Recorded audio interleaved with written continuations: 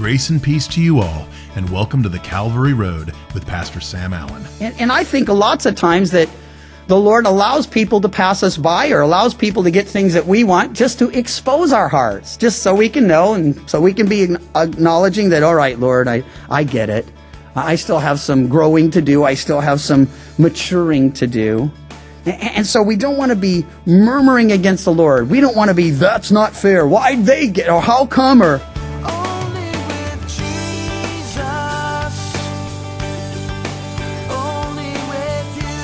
Today we have part 2 of Pastor Sam's message, A Faithful Servant. We are in Matthew chapter 20, starting up in verse 10. Now the main point we are exploring in this message is what it means to be a servant and why it is so important. So let's listen in. When they came, they supposed they would receive more, and they likewise received a denarius. And when they had received it, they murmured against the landowner, saying, these last men have worked only 1 hour. You made them equal to us, who have borne the burden and the heat of the day. You got to know that when it comes to things spiritual, we are equal before the Lord, and we can be grateful for that. And if you're working harder or trying harder or doing more, praying more, reading more, whatever the case might be, just be grateful for the opportunity. Don't compare yourself with others. And you never want to be putting yourself in a position where you're criticizing the Lord or complaining against the Lord, murmuring against the Lord. And here's why. Romans 1 says that ingratitude, that ungrateful spirit, it is a rung on the ladder to destruction. Now, ordinarily, we think of ladders going up. So picture you're in a boat. You want to get out of the boat. There's a ladder. You climb down. That's really what Romans is saying. It's saying that there is a ladder, and it's going down. And when you are ungrateful for whatever God has done for you, or whatever God's doing in you, or providing for you, well, what you're doing is you're saying that God's unfair. And isn't that, in fact, what we have said? Well, maybe we don't put His name in it. We're at work. Someone gets the promotion. Someone gets the raise. Somebody gets the acknowledgement. And we put a lot of work in. We didn't get a promotion. We didn't get a raise. We weren't acknowledged. And what's our thought? That's not fair. This isn't right. I deserve better. I deserve more. What are we doing? We're criticizing. We're complaining. We're comparing. We're elevating ourselves. And I think lots of times that the Lord allows people to pass us by or allows people to get things that we want just to expose our hearts, just so we can know and so we can be acknowledging that, all right, Lord, I get it. I still have some growing to do. I still have some maturing to do. And so we don't want to be murmuring against the Lord. We don't want to be, that's not fair. Why'd they get, or how come, or, well, we want to know that whatever the Lord provides for us is perfect for us. So He answers one of them, verse 13, and says, friend, I am doing you no wrong. Did you not agree with me for a denarius? Take what is yours and go your way. If I wish to give this last man the same as to you, is it not lawful for me to do what I wish with my own things? Or is your eye evil because I am good? You know, whenever we are jealous or envious or ungrateful or comparing or criticizing, we're basically saying the Lord's not just, that the Lord's not fair, that the Lord's not righteous. And so we want to make sure if that's a habit, we want to deal with that today. We want to confess that and say, Lord, last Sunday we'll be together of this year. Let's make this the last day that's a habit. And if it creeps back in down the road, Lord, forgive me afresh. You know, I don't want to think this way. I don't want to be this way. I don't want to be comparing and criticizing and complaining. I don't want to think I'm due more than I'm due. I know it's all grace, Lord. You chose me before the foundation of the world. You've called me and gifted me, and you're blessing and using me. And see, that's true for all of us. So we should just be grateful. And truly, as He says, hey, can't I do what I want with what's mine? Isn't that lawful? Isn't that right? Isn't that just? Of course it is. Or is your eye evil because I'm good? So the last, and He says it again, the last will be first, and the first last. For many are called, but few chosen. He reminds us once again that things aren't always as they seem. And He is working in us and transforming us and doing things, allowing situations and circumstances that He knows He can use to make us the people He wants us to be. Those people we want to be. People like Him. People that can rightly represent Him. Now, in the midst of all of this, Jesus says in verse 17, or we're told, Jesus going up to Jerusalem took the 12 disciples aside on the road and said to them, "Behold, we are going up to Jerusalem, and the Son of Man will be betrayed to the chief priests and the scribes, and they will condemn Him to death and deliver Him to the Gentiles to mock and to scourge and to crucify, and the third day He will rise again." Now, the chapter starts with the parable. Now it moves to a prophecy. And let me ask you a question. Could Jesus have been any clearer? I mean, he doesn't just say, hey, some bad things are happening in the future. No, He says, here's where we're going, and here's what's going to be happening. I'm going to be betrayed. I'm going to be condemned. I'm going to be mocked. I'm going to be scourged. I'm going to be crucified. But I'll rise again the third day. What we see here is that in the midst of all of this, Jesus is trying to teach them that, hey, this is what it's really all about ultimately. Not just serving, but if necessary, suffering and even dying, that others might have life. And in His case, it was an absolute. Jesus came, we read it in the introduction, not to be served, but to serve and give His life a ransom for many. So get this. He saw the cross. He knew what He was here to do. He knew where He was going. He knew what was going to happen. And in the midst of Him saying, hey, I'm going up, and here's what's going to happen, we're told the mother of Zebedee, or Zebedee's sons, came to Him with her sons, kneeling down, verse 20, and asking something from Him. And He said to her, "What do you wish?" She said to Him, "Grant that these 2 sons of mine may sit, one on your right hand, the other on your left, in your kingdom." Now, I'd suggest to you that as Jesus is talking about the cross, they're not hearing it at all. There's something He said not very long before that was still sort of playing over and over on those memory tapes that we all have. In fact, Jesus had made it clear to them at the end of chapter 19 when Peter says, hey, we've left all to follow you. You know, what's in it for us? He said, assuredly I say, and this is in verse 28 of chapter 19, in the regeneration, when the Son of Man sits on the throne of His glory, you who have followed me will also sit on 12 thrones, judging the 12 tribes of Israel. Now here's what I picture. James and John, and perhaps lots of the disciples, maybe all of the disciples, from that moment on, it's all about, okay, the kingdom's coming. There's going to be thrones. We're going to be on the thrones. We're going to wear crowns. We're going to rule. We're going to reign. Man, this is going to be glorious. This is going to be awesome. And they miss all that, but the first will be last and the last will be first. Yeah, that's okay. Don't bother us. We're thinking about the thrones. We're thinking about the crowns. We're thinking about the position, the power, the prestige. How do we know that's what they were thinking about? Because James and John get together with Mom and say, I picture how James says, you ask him. No, you ask him. No, you ask him. Let's see if Mom will ask him. And so they go and they get their mom, and she does ask. And what is she asking?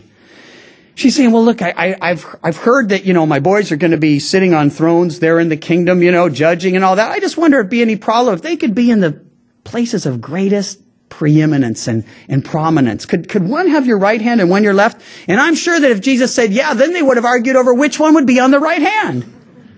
But the bottom line is they come because here's Jesus saying, hey, I'm going to go up. I'm going to be handed over. I'm going to be brutalized. I'm going to be tormented, tortured. I'm going to be crucified. And they're like, hey, let's see if we could get the good seats in the kingdom. And they're just oblivious to His teaching on His coming suffering. They're just so focused on the future. Now that could be a good thing in one way, not in this case, but if you're so focused on the future that you're not concerned if you suffer now, that could be a real good thing. But see, the problem was they were so focused on the future, they weren't concerned if He suffered now. So they come with Mom, and Mom asks the question, and Jesus answers saying, you do not know what you ask. Are you able to drink the cup which I'm about to drink, to be baptized with the baptism that I'm about to be baptized with. And they said, now this is the boys. The mom asked the question. He turns to them. You is plural in every case. So he's not asking her, are you willing to go through this? So listen, he's talking about suffering, rejection, persecution, trial, tribulation, martyrdom. No, it's a future. Yeah, it's going to lead to glory. But all that had to come first, you see. And he's saying, are you guys willing to drink the cup that I'm going to be drinking? Are you able to be baptized with the baptism that I'll be baptized with? And they say, we are able. It's interesting. If there was ever a time where you would think you'd ask for clarification, they could say, well, what exactly is the cup and but you got to see it. They don't even care what the cup is. They don't even care what the baptism is. All they see is the glory. And they're like, whatever it takes, that's it. We're there. Now, the irony, of course, is he goes on to tell them, well, you will indeed drink my cup and be baptized with the baptism that I'm to be baptized with. Now, that sounds like, well, it sounds like bad news, but it's actually good news. What he's saying is, look, as you represent me, you too will suffer. You will be rejected. You will be tormented.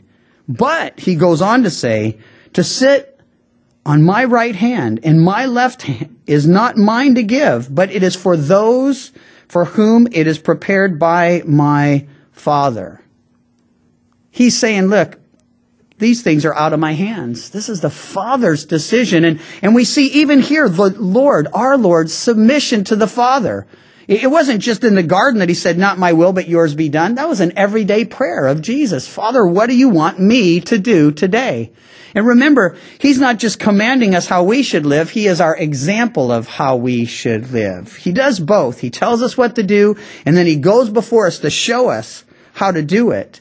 And so what he's saying is, listen, I know what you guys are after. And again, who deserves to be in glory with the Lord? Who deserves to sit on 12 thrones judging 12 tribes? They didn't deserve any of it. And to think, well, if we're getting that, can we get the better seats? And can we get the preeminence and the prominence? And we'll be in all the pictures. We'll be right next to them, you know. But the bottom line here is he's saying, I can't do that for you. That's really between my Father and those that he has appointed to that position. Now, verse 24, we all are going to understand. When the 10 heard it, they were moved with indignation against the two brothers. Of course they were. You would be too. You'd be saying, can you believe it? Do you hear that? They're asking, they want the positions that we should be getting.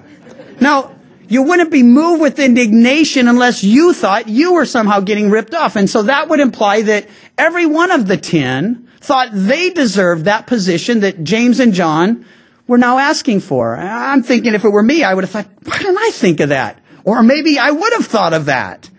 But here what we do see is the 10, now they're upset. And they're like, this isn't right.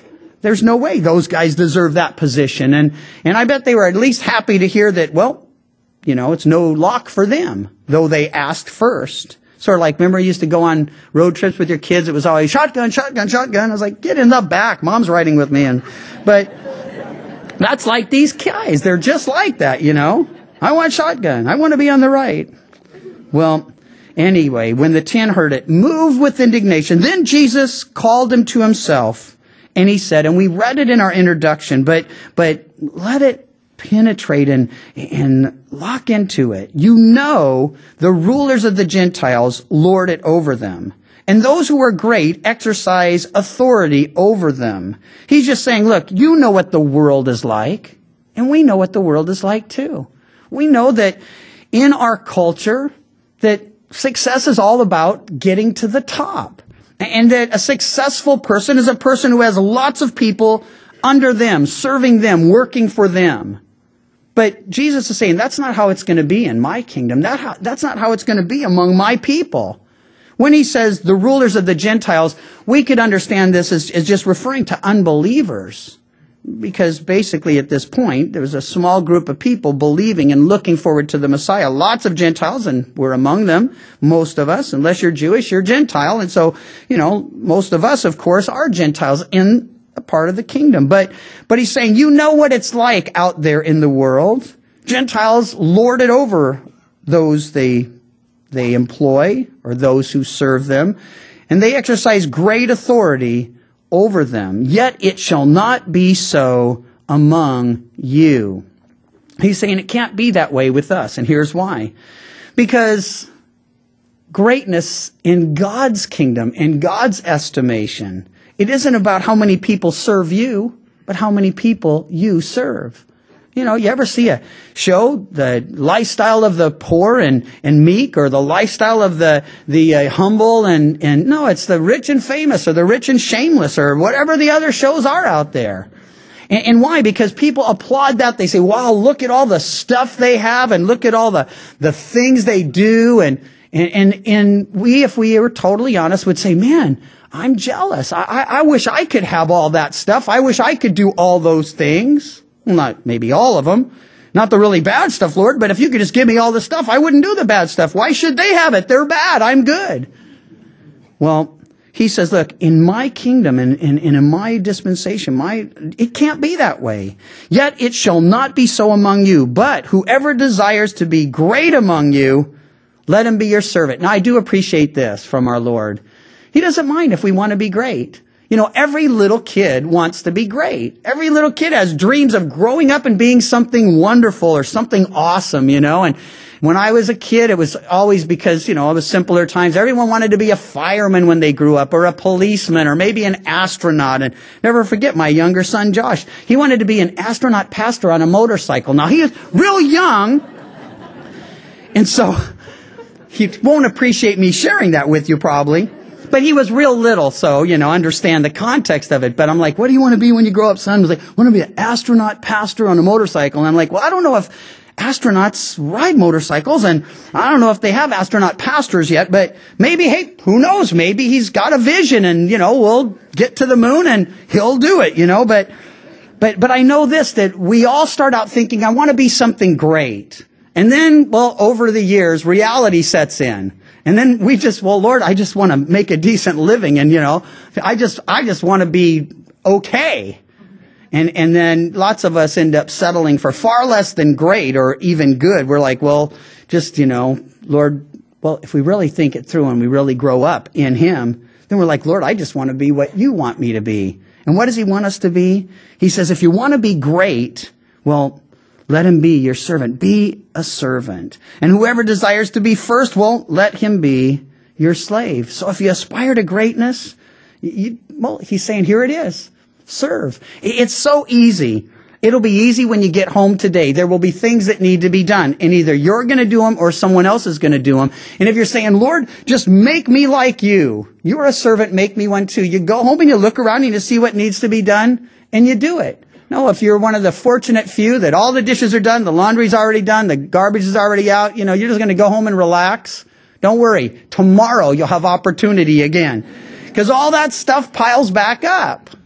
And basically, it couldn't be any simpler. He's saying, you want to be great? Hey, God doesn't mind that. The greatest ever is our Lord and Savior, Jesus. And He's saying, you want to be like me? You want to be great? Become the servant of all. You want to be first? Well, become a slave. Why? Because the last will be first. You put yourself last, well, you may end up first. But you put yourself first, well, I guarantee you, you'll end up last. And then He says, just as the Son of Man did not come to be served, but to serve and give His life a ransom for many. So we have not only His command, but His example. And then, as they're departing from Jericho, the chapter ends with this. And I love the practical example of our Lord. He doesn't just teach stuff, He does it. He's departing from Jericho, a great multitude following after. 2 blind men sitting by the road, when they heard Jesus was passing by, called out saying, have mercy on us, O Lord, Son of David. 2 things. They're crying out for what all of us must ask for, mercy. They understood, hey, we don't deserve anything, we don't expect anything, but have mercy on us, Lord. Have mercy. And they call Him Son of David. That's a messianic title. It means they actually had a A reasonable expectation that if he willed it and desired it, he could heal them. Why? Isaiah 61 said the Messiah would open the eyes of the blind. They were taking that literally. They're thinking, hey, we've heard about this guy. And they had come to the conclusion, no doubt, that he was, in fact, the Messiah, son of David. If you were here for our Christmas service, son of David, son of Abraham. It was a messianic title, and they knew. So they're saying, have mercy on us, Lord, son of David.